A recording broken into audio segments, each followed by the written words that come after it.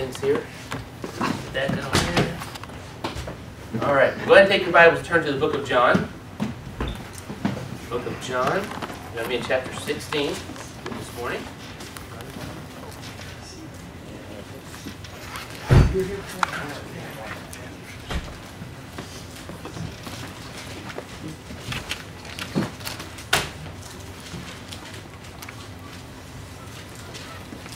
Charlie, do you need to come up here next to the stand, or you can get there if you want? It's fine. John chapter 16. Had your donuts this morning. You guys are set, ready to go. Got a long day today. Looking forward to it. We'll take these teenagers down to Miami with us this afternoon, and it's going to be a wonderful, wonderful day. I've been looking forward to today since last year when I was here and did this. Did the gauntlet, right? This is just an awesome day, and I'm excited about it. Hey, just a couple of questions here to get started this morning. Got some Hershey Kisses here. Of course, you've already had a donut, so you don't really need more sugar, but you can handle more sugar, right? I preached 2 messages yesterday. 2 messages, right? I just want you to tell me anything that I preached yesterday. All right? Start with Shamir. You have to be hearers and doers of the word. All right, hearers and doers of the word. Okay, very good. Anybody else? Anything? No, not Shamir. All right. Our righteousness is like filthy rags to Jesus. Very good. All right. Anybody else? I'd like to just go down the line. What's one thing? Yes, sir. Over here on this end. Anybody not doing the word, second man to learn himself to hear. All right. Yep. We read that. All right. Anybody else? All right, so the first message we talked about what it meant to be a wise or a foolish man, right? Somebody that hasn't answered a question yet. What do you have to do to be a wise man? There's 2 things. In order to be a wise man, you have to read the word and do the word. Read it and do it. Very good. All right, very good. Now, I hope that you listened to his answer. What do you have to do to be a blessed man? Go ahead. It's the same answer. Obey. Obey. Read the word and obey it. Very good. All right. What do you have to do to not be deceived? To obey. Read the word and obey. You're right. You're good. All right. Very good. All right. Fantastic. Now, we talked about yesterday. We talked about how our good works, right, we had a bad smell, right, and that they were as filthy rags. Okay. What are filthy rags? Somebody that hasn't answered a question yet. Grave clothes. All right, great. He wanted to Hershey's Kiss. See that on his face. He's excited. Okay. All right. So, will grave clothes get you into heaven? No. No, you can't have that. No. Right. All right. Very good. All right. Now, we talked at the very end. We said, you know what? If we were standing before the gates of heaven, and we wanted to give the Lord something that smelled good, right? We wanted to say, this is what I'm trusting in. What would you have to show him? What smelled good to the Lord? Yeah. Baptism. No. No, that's a word. That smells bad, right? That's a filthy rag. As far as trusting in that to get us to heaven, right? Yeah. To believe and trust in Jesus. To believe and trust in Jesus. All right, you get the whole bag. Good. Good. You guys are paying attention. That's fantastic. Praise the Lord for that. All right, are you in John chapter 16? All right, John chapter 16. All right, we want to pick it up there in verse number 7. Okay? Verse number 7, the Bible says this, nevertheless, I tell you the truth. All right, everybody stop, look up here. All right? Now, what color letters are you reading about in your Bible? Right. They're red. All right, so what does that mean? Josiah, what does that mean? Jesus. That's right. They're Jesus. This is Jesus speaking here, okay? Did Jesus ever tell a lie? No. Did Jesus ever say anything that wasn't true? No. No, because he was the Son of God, right? So why would Jesus have to say, nevertheless, I tell you the truth? That's an interesting thing for the Son of God to say, right? You know what I think here? I think that, and it's true for me too, listen, if I was to ever start a conversation by saying, listen, I've got to tell you the truth, all right? I would say that to preface because what I'm about to say would be pretty hard to understand. And what I'm about to say probably is not going to make sense to you, so I would preface that by saying, whatever I'm about to say is going to be true. Okay? Now we know the whole Word of God is true. But here Jesus is prefacing what he's going to say by, look, no matter what comes out of my mouth next, I just want you to know it's truth. It's not going to sound like truth, but it's truth. Okay? So we look at it again. There in John chapter 16, verse number 7, he says, nevertheless, I tell you the truth. Now he's talking here to the disciples. All right? And he says, it is expedient for you. All right? Look back up here. Let's talk about this word expedient for a minute. Okay? Expedient means better than. It means that it's an advantage to you. Okay? So he says, look, what I'm about to say is not going to make sense, but it's true. Okay? And what I'm about to say is not going to sound like it's good to you, but it's better for you, okay, than anything that you've ever experienced before in your life. Okay? So he says, nevertheless, I tell you the truth, and it is expedient for you. Now, we understand this word expedient. We know what it means for something to be good for us. Do you guys realize that you probably shouldn't eat donuts all day, every day? Right? It wouldn't be good for you, would it? Right? On occasion, you need to probably have some vegetables, right? And things that, you know, we might be able to go without those things, you know, we would think. But really, it's kind of helpful to have some vegetables every now and then. My wife went out of town for about a week, and I don't remember exactly where she went, but she left me for a week, right? She was gone. I think she went to visit her family.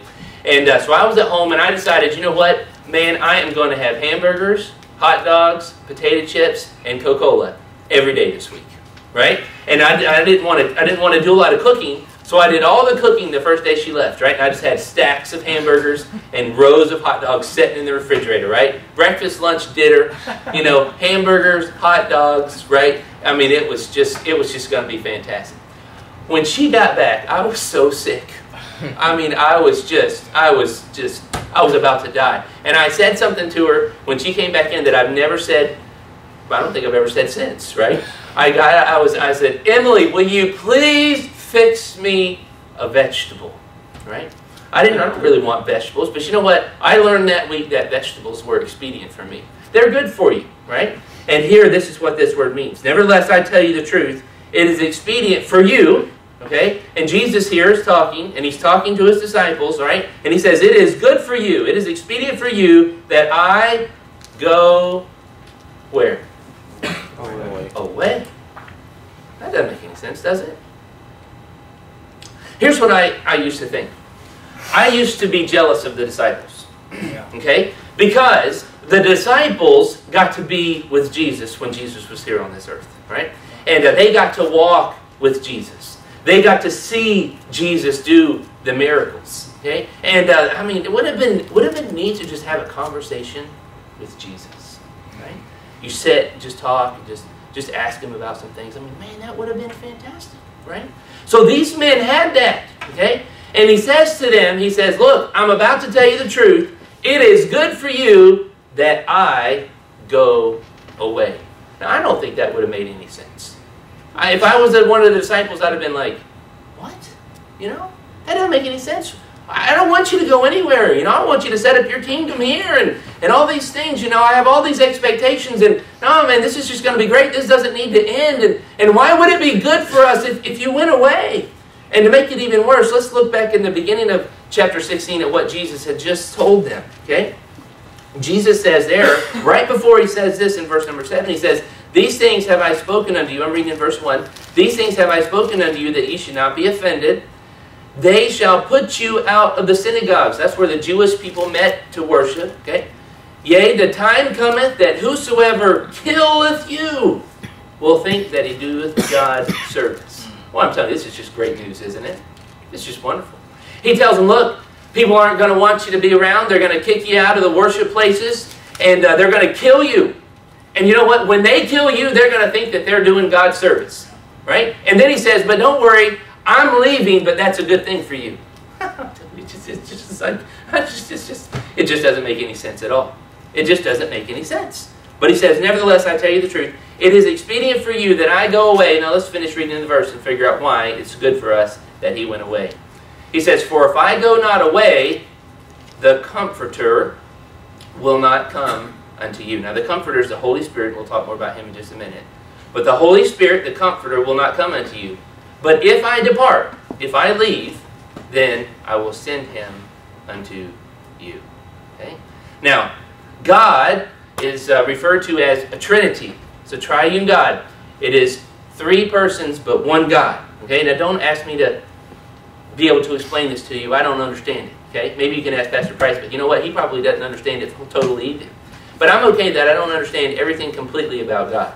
Because if I understood everything completely about God, He wouldn't be God anymore. Right? I'm okay that there are some things about God that I can't fully understand or explain. But listen, God is one God, but it's God the Father, it's God the Son, and it's God the Holy Spirit. Okay? And He's talking about the Holy Spirit. Okay? So at this point in time, Jesus was always referring to His Father, which was in heaven. He would pray to His Father, which was in heaven. So you had God the Father, who was in heaven. Then you had Jesus, the Son, who was here in human flesh, walking among humankind. Okay? And then Jesus says here, look, if it's good for you that I go away, because when I go away, I'm going to send you something even better. I'm going to give you the Holy Spirit.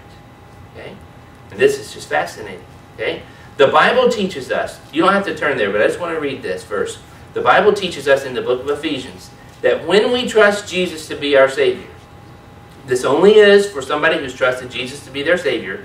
The Bible says in Ephesians chapter 1 and verse number 13, it says, after that ye heard the word of truth, the gospel of your salvation. All right? After you've heard the gospel, after you've believed the gospel, after you've been forgiven of your sins, you trusted Jesus as your Savior, the Bible says, in whom also after that ye believed, you were sealed with that Holy Spirit of promise. I want to teach you just an amazing truth. Okay?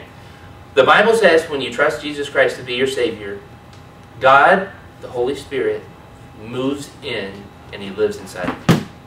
That is pretty neat. Did you know that? God moves in and He takes up residence in your body. The Bible tells us in 1 Corinthians, I forget the chapter right off the top of my head, it may be 2 Corinthians, but it says that your body is the temple, or the dwelling place of the Holy Spirit. That's pretty neat. Okay? So this is what I'm saying. Pastor Price trusted Jesus Christ to be his Savior. Okay? Living inside of Pastor Price is God the Holy Spirit. Charlie has trusted Jesus Christ as his Savior. Living inside of Charlie, right, is God the Holy Spirit. Mr. Andrew has trusted Jesus Christ as his Savior. Living inside of Andrew is God the Holy Spirit. That's pretty neat, right? Now, let's think about this. Why would that be better than having Jesus here? Okay? Now, let's suppose, let's just make believe for a minute that Jesus is sitting right here on the front quarter in the seat, right? He's here with us today, okay? Now, when we leave tonight, right, after, maybe he goes with us. He does the gauntlet with us all day today, okay? And so we get to be with Jesus all day. When we leave and go home tonight, who's he going to go with? One of us. He could only go with one of us, couldn't he? So if he went with Jose, that means he's not with Anthony. If he went with Anthony, well, that means he's not with Jose, right? I mean, that would kind of be a bummer in that sense, okay? You know, if Jesus was here with us today to run the gauntlet, then in my church in South Carolina, Jesus wouldn't be there today because he'd be here, okay? The Bible teaches when God became man and took upon himself flesh, he placed limitations upon himself. He humbled himself and became a man, and being found in the form of a servant, he became obedient, even unto death. Okay? So Jesus, when he was here, he had to come because he had to pay the sacrifice for our sins. But in a sense, Jesus could only be in one place at one time when he was in his body. So he's given unto us his Holy Spirit. And so now, you know what, we may all be together today, but then when we go home tonight, Pastor Price is going to take God with him. Charlie's going to take God with him. Andrew's going to take God with him. I'm going to take God with me. If you're saved, you take God with you. Back in South Carolina, in my church, they're having Sunday school right now. Everybody who's saved, they have God with them. I mean, that's really amazing. Yes. This is expedient for you. It is good for you that Jesus is not here in physical presence, but that he has given to you the Holy Spirit so that you have God living inside of you. I mean, that's amazing. That's amazing. Now, I want us to consider just a little bit this passage here that we're about to read. We've looked at verse 7, kind of given us this introduction here to the ministry of the Holy Spirit. And then we're going to read verses 8, 9, and 10. Okay? Verses 8, 9, and 10 talk about the ministry of the Holy Spirit to a person who hasn't trusted Jesus Christ as their Savior yet. Right? We're going to look at that. Look at verse 8. It says, and when He is come, He, the Holy Spirit, when He is come, He will reprove the world. Okay? The world is all people who have never trusted Jesus Christ as their Savior. We see that same word in John 3:16. For God so loved the world that He gave His only begotten Son. Okay? So, verses 8, 9, and 10, that's talking about the ministry of the Holy Spirit to someone who's not yet trusted Jesus Christ as their Savior. And, well, actually, verse 11 also. Then look down at verse number 12, right? The wording changes a little bit. He says, I have yet many things to say unto you. So now He's talking to His disciples again, people who believe in Him. He says, but you cannot bear them now. All right, so here He begins to transition. He says, okay, verses 8, 9, 10, and 11, that's the ministry of the Holy Spirit to someone who hasn't trusted Jesus Christ as their Savior. And then in verse 12, he says, okay, now I'm going to talk about the ministry of the Holy Spirit to someone who has trusted Jesus Christ as their Savior. So I just want us to take the next few minutes this morning, and I want us to consider the ministry of the Holy Spirit, because it is expedient for us that we have the Holy Spirit living inside of us and that we have the Holy Spirit working on us, okay?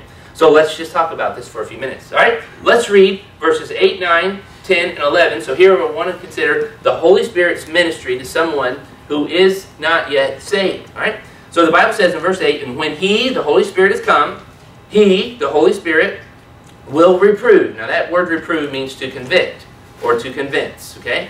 He will reprove the world of three things: sin, and of righteousness, and of judgment.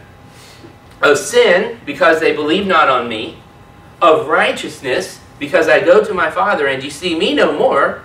And of judgment, because the prince of this world is judged. Okay? So if you've never trusted Jesus Christ as your Savior, this is what the Holy Spirit is trying to work on you about. Okay? For anybody in this room who has trusted Jesus Christ as your Savior, you have experienced everything I'm about to say. You know exactly what this is because you experienced it whenever you were getting saved. Okay? The Bible says that the Holy Spirit convicts you of sin. All right? So in other words, the Bible says we're all sinners. We've all fallen short of the glory of God. And when you hear those truths and you hear the teaching and preaching from the Word of God, you realize, as we talked about the first night we met together, the purpose of the law is to show us that we're what? Sinners, and that we're guilty before God. Okay? So we hear the preaching of the Word, and then we begin, hey, Josh, how you doing? Yes, sir. It's good to see you. And so we hear the preaching of the Word, right? And then we just sense this conviction in our hearts and in our souls that what we're hearing is true, and that, yes, you know what? I am a sinner. I have done wrong things. I am not at peace with God. Okay? And we hear those things, and the Holy Spirit's job is to convince us that we are sinners. Okay? Then the Holy Spirit convinces us about righteousness. Okay? He convinces us really about two things of righteousness. The first one's really closely tied to the fact of sin, and that's we're not righteous.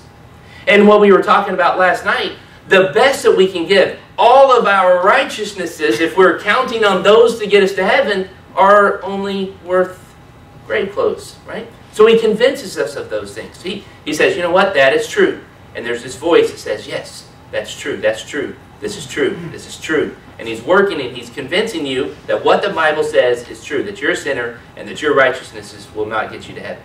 But also that Jesus Christ was righteous. Okay? It says there in that verse number 10, of righteousness, because I go to my Father and He sees me no more. You know, when Jesus was here, there was a walking example of perfect righteousness. But we don't have Jesus here with us today to see. So today we have the Word of God and the ministry of the Holy Spirit to convince us that what the Bible says is true about Jesus, and that Jesus was without sin, and that He was perfectly righteous. He was the real Son of God. So the Holy Spirit convinces us about sin, and the Holy Spirit convinces us about righteousness, and then in verse 11, the Holy Spirit convinces us about judgment. Okay? And you can hold your Bibles there, but in Hebrews chapter 9, in verse number 27, the Bible says this: it is appointed unto men once to die, but after this, the judgment. Okay? So what's going to happen to you in your life according to this verse? Two things. What's going to happen? Yes? You're going to die. You're going to die, and then after you die, what's going to happen? They get judged. You're going to be judged. You're going to be judged by who? You're going to be judged by God. You're going to stand before God, and you're going to give an account of your life. Okay? And the Holy Spirit bears that home to you and says, you know what, that's true. This is going to happen. You're going to die, and you're going to stand before God one day. Okay? And you're going to be judged. Okay? And the Bible tells us that when we stand before the Lord, the Bible says if you stand before the Lord and you've never trusted Jesus Christ as your Savior, the Bible says at the end of that judgment, you'll be cast into the lake of fire for all of eternity. And that's Revelation chapter number 20. Okay? So the Holy Spirit convinces us that these things are true. Can I tell you when the Holy Spirit convinced me of these things? I was 5 years old. I'm 38 now, so it was 33 years ago. It was 33 years ago. I was born in Atlanta, Georgia, just a little bit south there. I'm a Braves fan, so don't hold it against me, okay? Oh, no. All right? And, you know, I moved down here to Florida and lived for a little while, right? When I moved here, I became a Marlins fan just because I had been out of touch with the Braves, you know, when I went to school and all these different things and didn't have time for any of that stuff. Then I moved away, and I'm telling you, just everything is right again. Back with the tomahawk chop, right? And the Braves fan is great. So anyway, that's where I grew up, right? But I was 5 years old, and I don't know if I had heard some preaching on the subject of hell or what it was, but you know what? I knew that I was a sinner. I knew that I was a sinner, and I knew that I deserved to go to hell. And so I was trying to go to sleep one night, 5 years old, trying to go to sleep, laying there in my bed, and I knew that if I went to sleep and something happened that night, and I died, that I would wake up in hell. Because I never trusted Jesus Christ as my Savior. And God was working on me. I mean, it was like God was talking to me. Listen, you deserve to go to hell. You're a sinner. Your righteousness, your good things won't get you to heaven. You need to trust in Jesus Christ to be your Savior.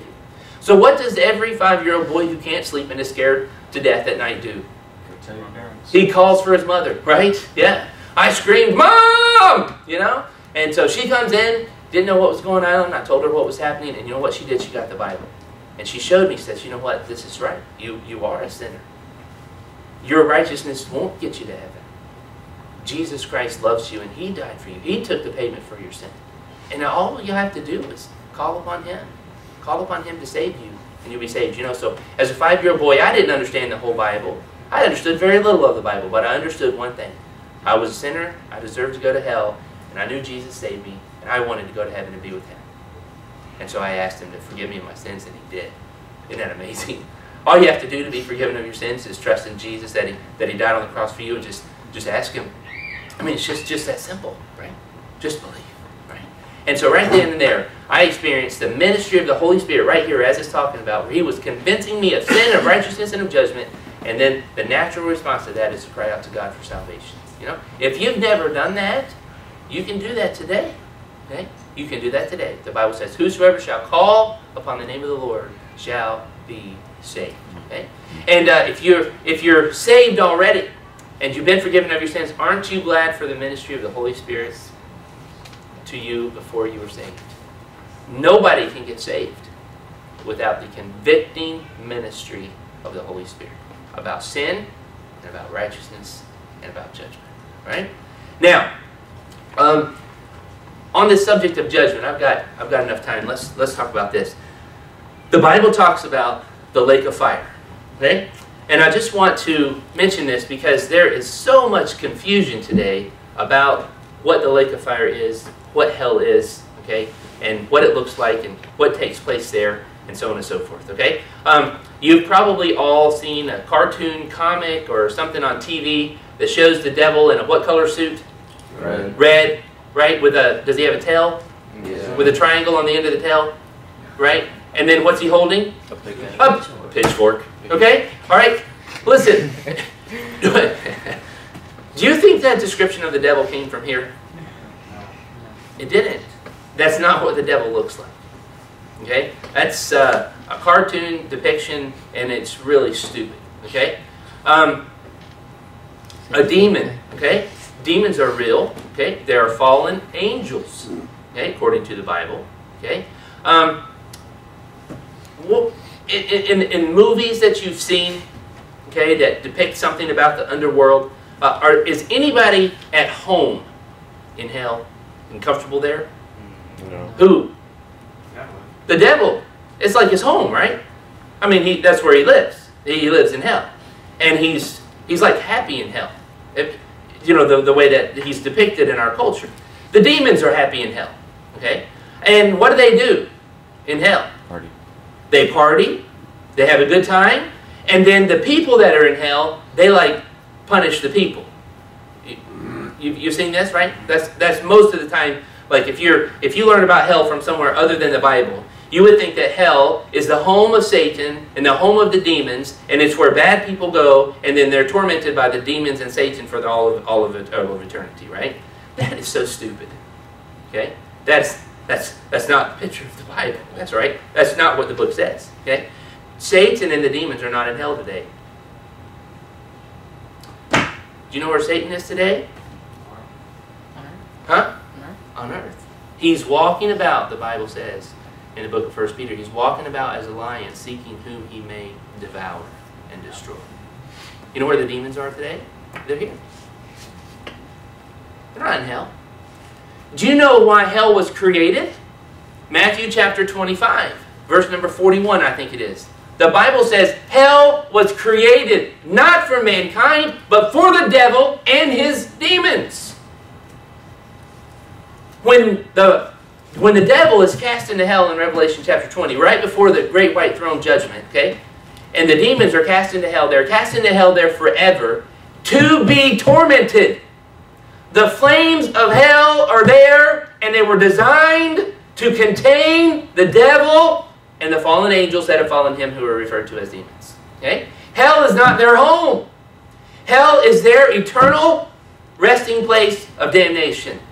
It is where they will be judged for all of eternity, where they will be separated from God. Okay? This is not a pleasant place. There's no partying in hell. There's no booze in hell. There's no anything that provides pleasure in hell. There's no love in hell. It's just torment in hell. Okay? And the Bible says it was designed for the devil and for his angels. Now the Bible says because we're sinners and we've separated ourselves from God, that if we die without being forgiven, then we will also spend an eternity in hell. But the demons won't be tormenting us there. The fires of hell will be tormenting us in hell, and it will be according to God's judgment upon your life for the things that you've done in your life. That's what the Bible teaches about hell. So there's so much confusion, right? You know, the Bible says that Satan transforms himself into an angel of light. He doesn't walk around in a red suit with a pitchfork advertising who he is. He works in very deceptive manners to confuse people. And it almost comes across as something that will be good for you. Okay? So let's let the Bible define to us what hell is. Let's take that proper understanding with us whenever we leave here. Okay? Now, just a moment to say this before we move on to the ministry of the Holy Spirit to the Christian. Okay? As a saved person, having understood the ministry of the Holy Spirit to lost people in our lives, okay, when we're trying to lead somebody to Christ, it's not our job to produce conviction in that person's life. So we shouldn't be trying to. We need to partner with the Holy Spirit and let the Holy Spirit do his job. Okay? So let's say that Taj doesn't know Jesus Christ as his Savior. And you know what? I'm burdened about Taj. And so I want to help Taj, you know, understand the Scriptures so that he can trust Christ, be forgiven of his sins, and have a home in heaven, right? So I go and I talk to Taj, and my job is not to convince or to convict him that he's a sinner. My job is not to convince or to convict him that he's not righteous. My job is not to convince or convict him about hell or judgment or any of those things. Whose job is that? It's the Holy Spirit's job. Okay? So what's my job then? As a Christian, my job is to present the truth. That's it. I don't have to produce the conviction. I don't have to work the conviction. I just present the Word of God. The Bible refers to the Word of God as the sword of who? Of the Spirit. The sword of the Spirit. So when I use the Word of God and I present the truth of the Word of God, this is what I do when I'm preaching, right? I'm partnering with the ministry of the Holy Spirit, and I'm trusting the Holy Spirit to convict you that what I'm saying is true. And it's the same way when we talk to somebody about the Lord and we try to lead somebody to the Lord. We are looking for partnership with the Holy Spirit to do what only the Holy Spirit can do. All right? So as Christians, let's understand the ministry of the Holy Spirit to lost people. And when we are witnessing and leading people to the Lord, let's be faithful to present the Word and then let God do what only God can do. Right? And let's only do what we can do. Right? And let's not try to produce that conviction in them. Okay? All right, now, let's consider the Holy Spirit's ministry to those people who are saved. All right, so if a person has trusted Jesus Christ as their Savior, they've been forgiven of their sins, the Holy Spirit has moved in and now resides within, and your body is the temple of the Holy Spirit. So what is the Holy Spirit doing to help you in your life? Okay, that's a good question. I'm really glad that you asked. Yeah, that was good. All right, so let's look at verse number 12. Would you look at it? It says, I have yet many things to say unto you, but ye cannot hear them now. Howbeit, when He, the Spirit of truth, the Holy Spirit, okay, is come, He will, what's the next word? What's the next word? Guide. Guide. He will guide you into all truth. You know what the Holy Spirit does? The Holy Spirit leads and guides and teaches us. And that is a wonderful thing to have as a Christian. When we read the Bible, if we're understanding what we're reading, it's because the Holy Spirit is helping us to understand what we're reading. You know, I talked to you guys the other day about having a time where you read the Bible every day, right? Do you remember that? Because the Bereans were more noble, okay? Before you read the Bible, you know what you should do? You should ask God to help you understand it. Ask Him to guide you into all truth. Okay? The Bible says in John 17:17, Thy word is truth. And here He's saying that His job is to lead and guide you into all truth. Okay? So that's what we want to do. We want to be depending on the ministry of the Holy Spirit to reveal to us the truths of the Scriptures. His name, back in verse number 7, it says, If I go not away, the Comforter will not come unto you. If you're saved, have you ever experienced the comforting ministry of the Holy Spirit? Oh, yes, we have, right? Yeah, you lose a loved one or someone that's close in your family, and I'm telling you, just God just overwhelms you with His love through the ministry of the Holy Spirit. It's an amazing thing. What we have is so special in the ministry of the Holy Spirit in our lives. So He's a comforter. He leads and He guides and He teaches us. I want to go to a couple of different passages in Scripture. If you're able to follow, please do so. We'll go to the book of Galatians. Galatians chapter number 5. Galatians chapter number 5. And I don't have time to fully expound on all of this, but I do just want to touch on these areas and maybe give you a thirst to do some of your own, some more personal study in these areas. But the Bible gives us several commands concerning the Holy Spirit that we all need to be understanding and applying to our lives. The Bible says, Galatians chapter 5 and verse 16, the Bible says, This I say then, walk in the Spirit, and ye shall not fulfill the lusts of the flesh. For the flesh lusteth against the Spirit, and the Spirit against the flesh, and these are contrary the one to the other, so that ye cannot do the things that you would. There is a battle going on in your life if you're a Christian. There's the desires of your flesh, the sinful desires of your flesh, and then there's the indwelling ministry of the Holy Spirit, and those two are not on the same page. There's a battle that's always taking place. And the Bible says, if you will learn to walk in the Spirit, which is to depend upon the power of the Holy Spirit in your life, you can overcome the sinful temptations of your flesh. Okay? Now, I find it fascinating in verse number 16, and I'll just mention this in passing.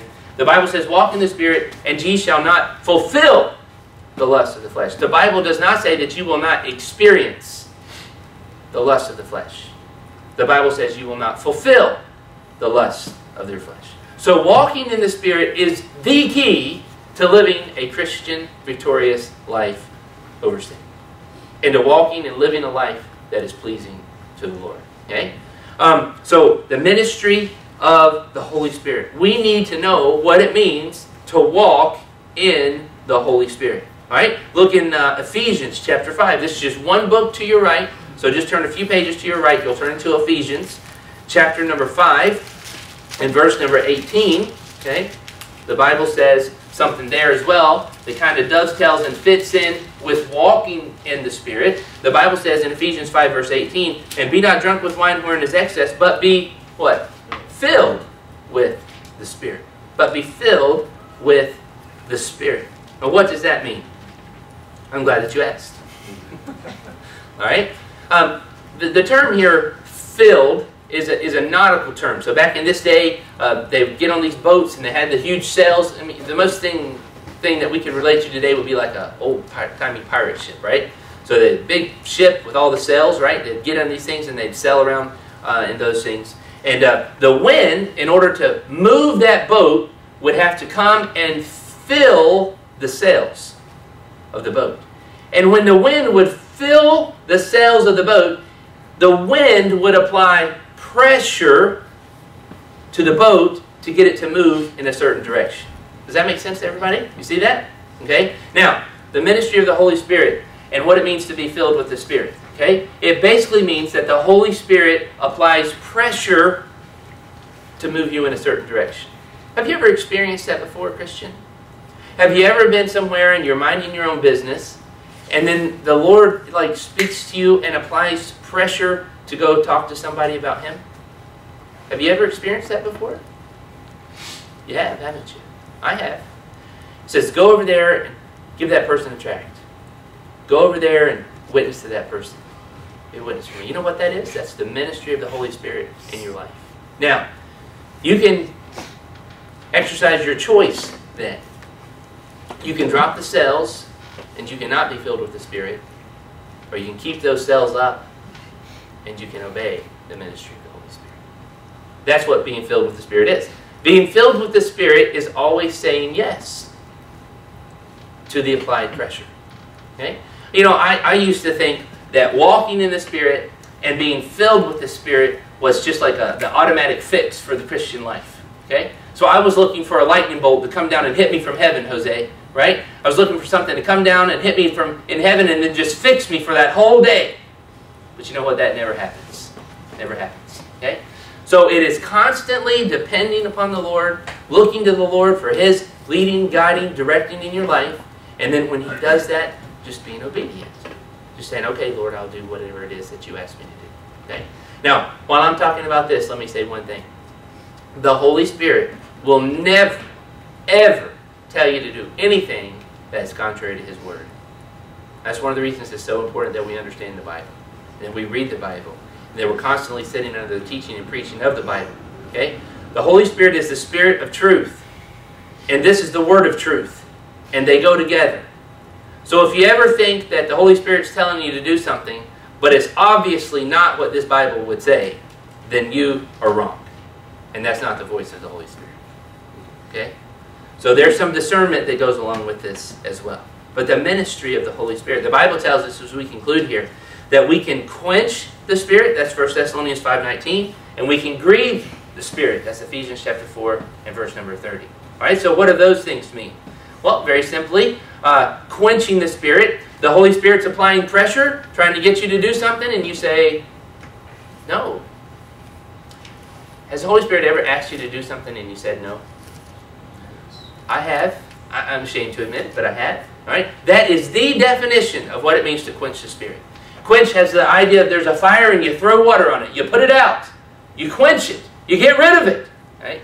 We're not to quench the ministry of the Holy Spirit. We're to embrace the ministry of the Holy Spirit in our life. And then grieving the Holy Spirit of God, I think, is a slightly different nuance than to quench. But to grieve the Holy Spirit of God would be to be involved with things that you shouldn't be involved with. The Holy Spirit is convicting you about sin, something in your life that you need to give up, and you won't give it up, and you are just grieving.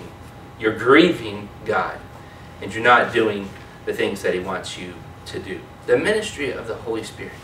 You know, I think it would do well for us as Christians to really get to know the Holy Spirit. Get to know Him. He lives inside of you. He's not there just to hang out in the back corner and seal you and get you to heaven. He's there to be actively involved in your life. He speaks to you. You need to listen. Who is the Holy Spirit to you? I have this book. It's called the Great Doctrines of the Bible, and he has some interesting statements to say as we conclude. He says, we are living in the age of the Holy Spirit.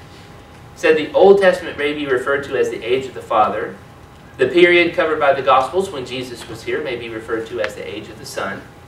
But from Pentecost in Acts chapter 2 until Christ's return may be referred to as the age of the Holy Spirit. Sometimes when I open up a Bible and I look, they'll give titles to the books. The book of Acts is often given the title Acts of what? The Apostles. I disagree. It's the Acts of the Holy Spirit. You read the book. The Holy Spirit is emphasized in the book of Acts. Right? The Holy Spirit glorifies Jesus. You see that in John chapter 16. And the passage that we started with, John chapter 16 and verse 14, he says, He, the Holy Spirit, shall glorify me, Jesus. For he shall receive of mine and shall show it unto you. I think that we're missing the boat when we're trying to glorify Jesus and ignore the ministry of the Holy Spirit. Because the entire ministry of the Holy Spirit is to exalt and to glorify Christ. To help you exalt and to glorify Christ. I tell you, that's exciting. You want to exalt Christ? You want to know more about Christ? You want to be in love with Christ? Then get to know the Holy Spirit. That's what he does. He helps you with these things. Leads and guides you into all truth. This guy in this Great Doctrines of the Bible, he says, all matters pertaining to the Holy Spirit should be of special interest to each and every Christian living in the age of the Holy Spirit. Yet how ignorant is the average Christian concerning matters pertaining to the Holy Spirit. Sometimes I think in our churches today we're afraid of the Holy Spirit because there are some denominations that have gone to excess in their practice of the ministry of the Holy Spirit. But you know what? Because they've gotten things wrong, it doesn't mean that we can't be biblically balanced Amen. on what the ministry of the Holy Spirit is. So let's not let people scare us away from a Bible position on the Holy Spirit. And let's make sure we know Him. He lives here. And there should be a practical outworking of the knowledge of the ministry of the Holy Spirit. All right? Thank you for your attention this morning. It's been a pleasure. I look forward to the rest of the day. Let's pray. Lord, thank you so much for all that you've done for us. I thank you for your word, Lord, that we can go to and where we can learn, Lord, that there even is a ministry of the Holy Spirit. Father, I want to thank you for the ministry of the Holy Spirit to me, Lord, when I was apart from you, and Lord, that I needed to be forgiven of my sins and to be given a home in heaven. And just thank you, Lord, for convincing me of the truth. And Father, I pray for one who may be here, who you're working on, and you are convincing them of the truth that they need to trust in you as their Savior. I pray, Lord, that they would listen to you and that they would obey you today, and that they would let you point them to Jesus Christ, and that they would call upon the name of Jesus to save them from their sins today. And Father, I pray for each and every Christian that is here, Lord, that we would recognize the ministry of the Holy Spirit to those that are lost. Lord, that we would partner with the Holy Spirit when we witness. Lord, that we wouldn't be attempting to produce the conviction, but that we would be relying upon the Holy Spirit to do what only the Holy Spirit can do. And Father, that we would get to know you through the ministry of the Holy Spirit in our lives, that we would rely upon you to lead and guide us into all truth.